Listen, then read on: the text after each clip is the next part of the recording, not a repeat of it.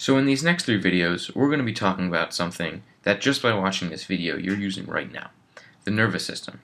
The pictures on the screen and the sounds you hear being collected by your eyes and ears respectively, and they're all being interpreted by your brain. And if you're thinking to yourself, wow, that's really cool, which you probably are, that's your nervous system working too, just the part that governs thought and makes you who you are.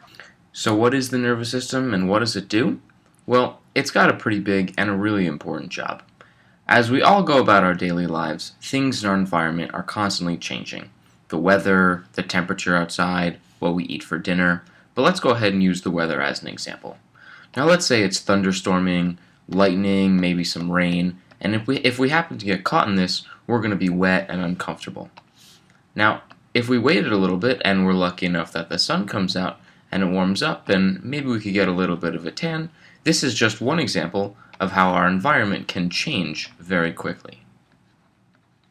Our bodies, on the other hand, stay relatively constant within a pretty narrow range. So our blood pressure, blood pH, and lots of other parameters stay pretty constant, and they're held that way. But how does that work exactly? Because our heart, for example, which controls many of these things, doesn't have eyes. Well, it turns out that what controls this is the nervous system. The job of the nervous system is to take in the huge amount of information that's out there in the world about the environment and allow our bodies to respond to it in a way that keeps us safe, healthy, and happy. In other words, this allows the body to adapt to any situation in which it may find itself. So let's talk for a minute now about how the nervous system is organized. The main organ of the nervous system is the brain, and it sits right here at the top of the head. It's like the central control station for the body, with lots of signals coming in and lots of signals going out. And although lots of things take place in the body without direct input from the brain monitors pretty much everything and acts as the high-level control to process incoming signals and integrate them to form a coordinated response. But the brain is not the only part of the nervous system. The signals that go in and the signals that go out have to be carried on something, and these somethings are called nerves.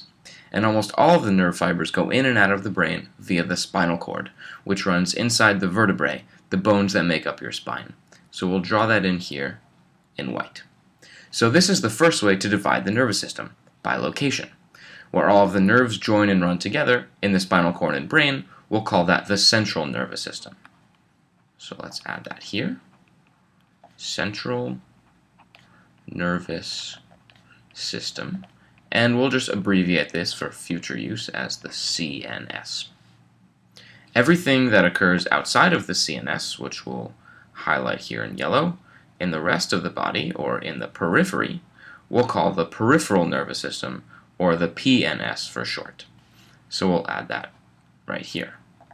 The peripheral nervous system. And again, we'll just abbreviate that, PNS.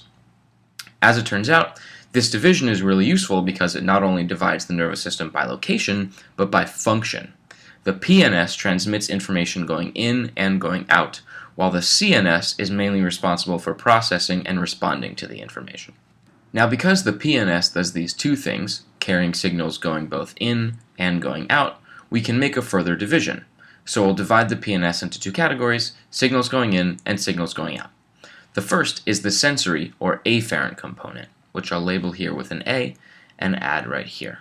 So afferent or sensory. And this side of the PNS brings information into the brain. Once the signal has been processed by the CNS, we have a signal that goes out by the efferent or motor component. Efferent motor. So we have the CNS, the central nervous system, which is the brain and the spinal cord, and the peripheral nervous system, or PNS. And the PNS has two components, the afferent sensory side, which brings information in, and the efferent or motor side, which sends information out. This efferent motor response, though, is still pretty broad, because what does it really mean to have a signal go out? It turns out there are two types of signals that the brain sends out. There are ones that we can consciously control, like moving our quadriceps muscle in our legs, or our biceps muscle in our arms, which we'll highlight here in orange, and things we can't really control, like changing our heart rate, which I've highlighted here in red. So this is the further division of the efferent or motor side of the nervous system. We have the somatic nervous system, which I'll add here under efferent, which is our voluntary control, skeletal muscle, and we have the autonomic nervous system, or ANS for short. And the ANS really controls the things that aren't under our conscious control. Things that we don't have to think about, but that kind of just happen.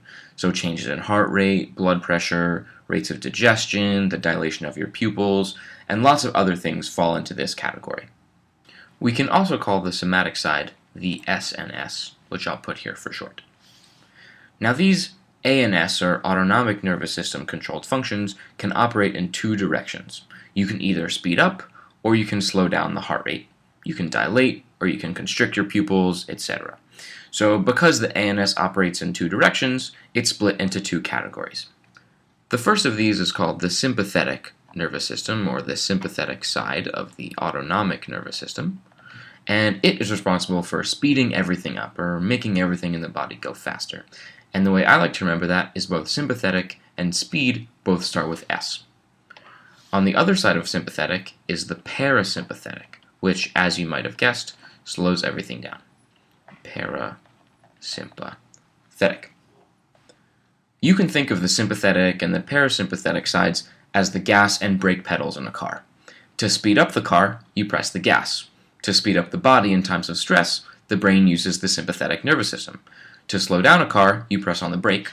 And to slow down the body when there's no stress, your brain uses the parasympathetic nervous system. So we'll add this is the brake.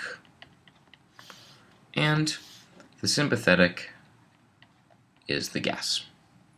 These sympathetic and parasympathetic systems work against each other, and it's the balance of the two that allow our bodies to speed up or slow down depending on the conditions in the environment. This setup is called antagonistic control. An easy way to remember what each of these systems does is this. The sympathetic governs what might happen in a stressful situation, so all S's. Sympathetic, speed, stressful. And this is the so-called fight or flight response that you may have heard of before. Fight versus flight. Your heart rate goes up, pupils dilate, the adrenaline's pumping. This is what happens when a stressful situation happens.